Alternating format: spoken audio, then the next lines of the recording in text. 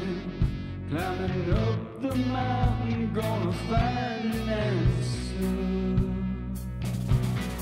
I am climbing up the mountain, gonna find an answer.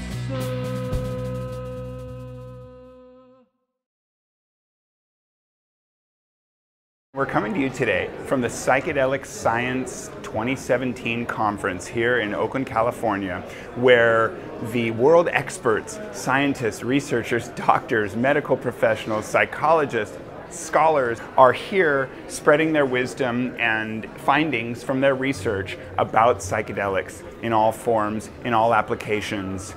And they're here to send a clear message to us that the psychedelics are a gateway for our consciousness to access new plateaus.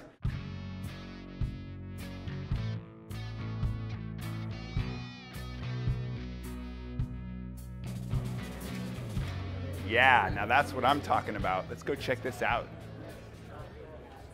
So we found Don Lattin, let me say it again. We found Don Lattin, who has written the book, Changing Our Minds, Psychedelic Sacraments, and the new Psychotherapy. That's quite a title. Does the content live up to the title? I think it does. I think it does. We went through a lot of different ideas about titles and things, but this is the third book I've written about both the history and the current research and the future prospects of psychedelic research and psychedelic use. Recreational, therapeutic, clinical, underground, above ground. I really write about all of it. I mean, I think it's all important. It all exists, it's all relevant. It all exists, yeah. I mean, I kind of started on this path. I wrote a book called the Harvard Psychedelic Club, which came out in 2010. And that was a group biography of Timothy Leary, Andrew Weil, Houston Smith, and Ram Dass. And it did really well. Mention of Metzner in there? I interviewed Ralph in there. Yeah, he's a little ticked off about that still. He says there was no such thing as the Harvard Psychedelic Club. It was the Harvard Psilocybin Project. I said, I know, Ralph, but that's a better title, the Harvard Psychedelic Club. No, Ralph was in a really important part of that. Yeah. You have journalistic license anyway. It's my book. I tell the story the way I want, you know. Good call. No, but I interviewed Ralph for that, and he's in there. And Ralph is also in this book. Okay. There's a chapter about Ralph. Oh, wonderful. And Ralph is a person who actually is challenging the wisdom, perhaps, of this whole these clinical trials, these double-blind placebo models. Everyone is for expanded, responsible, intelligent use of these substances, but there's a real debate, you know, within this community about what's the best way to go, and there are important differences, and so I address those in the book. And you know, there are people that think these organizations shouldn't be promoting legalization. People disagree about that. A lot of it's a political strategy. I think everybody wants to get to the same place, you know, but there are different ideas about how to best do that. So in the book, I really do try to cover, it's a really broad spectrum. Everything from, you know, the underground ayahuasca tribes in Northern California. I went to Brazil. Took the tea there the at a retreat center, about 2 hours, and not exactly the Amazon, but in the jungle outside of Rio. Okay. That was a very powerful experience. That was my first experience with the tea. I went to Switzerland. Went to Franz Vollenweider's neuroscience lab in Zurich. Okay. You know, where Carl Jung worked back in the day, and they're doing all kinds of the scientific work there. I interviewed about, I'd say, 3 or 4 dozen of the leading therapists, scientists. So the book is really a look at the human side of this story. And I'm a journalist, and what I really love about this are the human stories of healing that people have, whether they're addicts, whether they're Iraqi war vets, women who were sexually abused, young adults with autism dealing with the social anxiety that they have around that. Fill in the blank, and just being human. The betterment of well people, as Bob Jesse likes to say. You know, there's work about the studies with people that are long-time Buddhist meditators who are taking these drugs and legally psilocybin to study the difference in the religious experience between a meditative state with, say, Buddhist meditation versus with psilocybin. So it's all in here. It's really a survey of this really this psychedelic renaissance that's going on right now. Thank you. Yeah. Well, you're making all our points for us. Good. About the psychedelic renaissance, which we learned from Oliver Merivier with the Fungi Academy down at Lake Atitlan in Guatemala, who are teaching people how to cultivate mushrooms and the benefits. And then we have Mike Crowley, who we were talking to about The Secret Drugs of Buddhism, his latest book. I'm And not so familiar with that. That sounds interesting. There you go. You got to check it out because you have a chapter in that respect, and I think he probably would just take it a little deeper, 460 pages deeper. I think he said. Wow. So he loves to go over there and dig deep into the history and the usage, and the, Great. You Buddhist? Great. You do mushrooms? Let's chat. Yeah. Well, His there's MO. the same publisher. They Synergetic Press published a new edition of Zigzag Zen, which is about Buddhism and psychedelics. It's a great book. And there's a debate within Buddhism because there's this one of the precepts is no intoxicating substances. So people struggle with that in the Buddhist world. I'm however whatever gets you there. That's kind of my, psychedelics are not for everyone. Certainly not for everyone, but they are for some people. And whether it's meditation, whether it's ecstatic dance, whether it's ecstatic sex, whether it's, whatever your discipline is, whatever your practice is, that's fine. If there's a way to get out of yourself, open yourself up, experience awe, wonder, joy, a sense of unity, whatever works for you, Yeah, it's perfect. Because this is the sense of unity, obviously, is what we're after. Isn't that the underlying fundamental? Yeah. We have that need to belong, and how are we going to do this if not unified? Yeah, and I think people don't really appreciate the positive effect that psychedelic drugs had on people of my generation. I'm talking about the baby boomers, people who came of age in the 60s and 70s. And there was this huge demographic bulge. All the post-war babies, they all came of age at the same time. It was a kind of a prosperous time economically. We had time to play. We had the freedom to play. We weren't struggling to pay the rent like young people are now, especially in San Francisco. Especially. Yeah. So we had room to explore. We had freedom to explore, and that was shut down in a lot of ways for a lot of reasons. But people in my generation, they had those experiences, mostly positive. Some people, of course, had difficult experiences with it. We all know one or two people who never came back from that acid trip, but for the vast majority of people, it really changed the way they see the world, where they see themselves, the way they understand spirituality, that, like you said before, it's not so much about doctrine and dogma and denominationalism, it's about your personal spiritual experience, and new ways to find community around that. I think the whole environmental movement was really fueled by experiences people had in nature.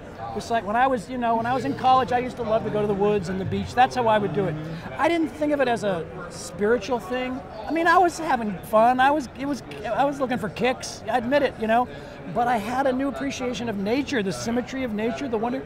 And millions of people had that, and they're still having it. Surprise! Yeah. More than you bargained for, right? That was icing on the cake. Enlightenment? Whatever. Well, sure. I had a good I time. don't know what enlightenment is to tell you, but it's just I think it really changed the way people look at the environment, at ecology, at nature, how they fit into it.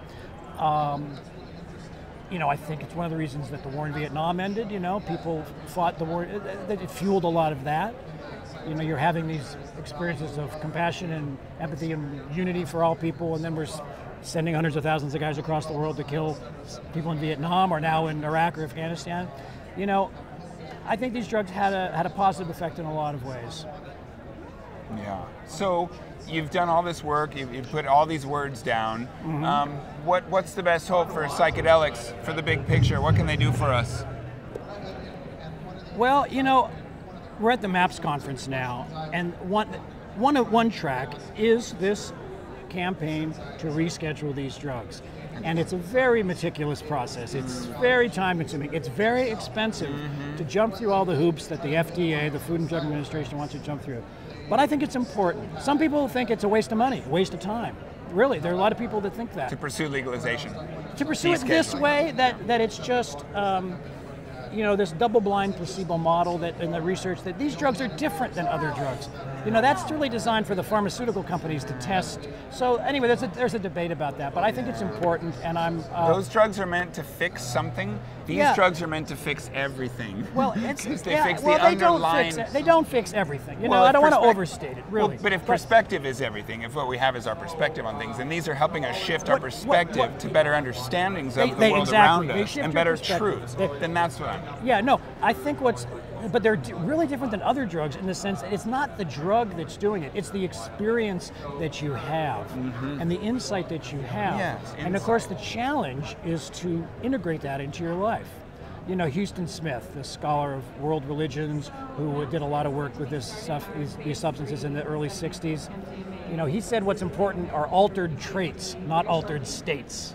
Yes. right? Yes. Of Altered course. states of consciousness. And it's however you get to the altered traits. Yeah. So what I love about a lot of the work that MAPS and Hefter are sponsoring, these clinical trials, is they really work with the research subjects after the experience to try to find a way to integrate that into their life and to change their life, to become a better person. Because it's really easy to have a powerful, profound, magical, mystical experience. That's easy. You take a pill. That's very easy. What do you do after the ecstasy? Yeah. How does it change the way you relate to your wife or your husband or your coworkers Did or you the gain world? that insight, that empathy, yeah. that feeling of You know, connectedness? and it's really easy for us to overemphasize or overestimate the power of the experience because it is so powerful. Yeah. You know, I speak from my own experience. You know, it's easy to forget when you go back to daily living after a week or a month. You really have, it's work. You know, there's some work. And what I love about this community here is everyone is kind of working on that together, you know? It's a beautiful thing. It is a beautiful thing, and Yeah. it builds and it builds and it builds. And we've been talking about how the history of the story and how it started really was inflated at Harvard University.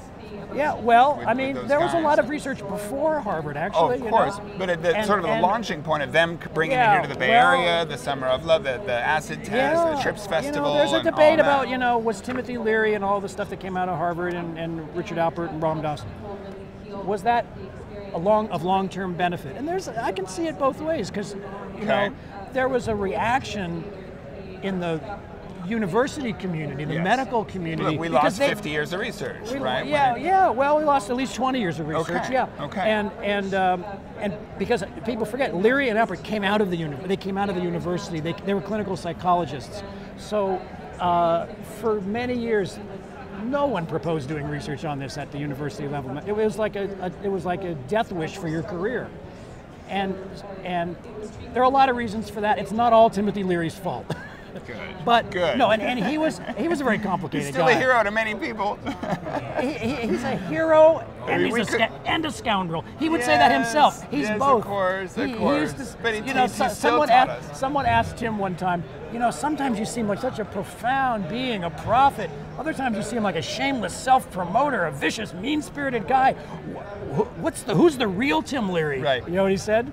He said, you get the Timothy Leary you deserve. Ooh, I like that. I mean, that's a classic Tim Leary line, right? Beautiful. You know, and all people would point out all the contradictions that he had. You know, he'd say one thing and then he'd say another thing, and you know, and he said, you know, well, looking back on his life lately, he said about 33% of what I said was basically a lie. 33% was kind of bullshit, but 33% of it was just a gem with pearls of wisdom. So I'm batting .333. That puts me in the Hall of Fame. So he said that about himself. Yeah. So he was a complicated character. Yeah. Like But the a rest brilliant, of us. yeah. Well, he was a brilliant guy. Yeah. He was a brilliant guy, but you know, complicated man. You know, complicated man. Well, he still at least left us with turn on, tune in, drop out. Yeah. And I think it's. And like I said, Rick's version of that is turn on, tune in, bill your insurance company. I heard that For the earlier. medical. The dropout, you know, the dropout was the most controversial part of that, including people who were sympathetic at the time, because people thought that meant don't be involved in politics. You know, there was a real division back then among the people that were into like LSD and Enlightenment and those who were working, you know, in political, the New Left. So there was a real split in the counterculture around that. And so when Leary said drop out, a lot of people, I think, maybe misunderstood it. He wasn't saying don't work for change, right? Don't go off in a cave. He was saying don't play the corporate game. Yeah, you know, drop out of the story drop out that of the system wants you to play. The system, Yeah. and you know, they always talk about the game. Don't play the game. Yeah. There's a lot of truth and wisdom in that, Yeah. you know. And so, but you know, it's sort of a different time now. It really is. Yeah. But that spirit seems to be reviving. It's the psychedelic renaissance. It's Yeah, on, yeah. and we're so excited to be here and be a part of it. Yeah. And we appreciate you sharing your wisdom and your time, of course. Happy and we're spreading a message of love. And I think psychedelics it's love. Yeah. It's yeah. insight, it's connection, it's nurturing of the soul, of the spirit, of the Yeah, mind. That's especially love. I think MDMA really opens up your heart. These drugs are different. You know, psilocybin, LSD, they're different. But in terms of the love, you want to talk about love, MDMA is, it's like when I take it, I think, why don't I always feel this way? I know. This is how I should feel. You know, Huxley said the same thing when he first took mescaline. You know, he said, "This is how one ought to feel," is what he said, and I really see that. Beautiful. Yeah. Thank you so Okay. much for your Thank you. time. Thanks. And now share love. We always love to wrap with a hug. All right. Beautiful. Thank you.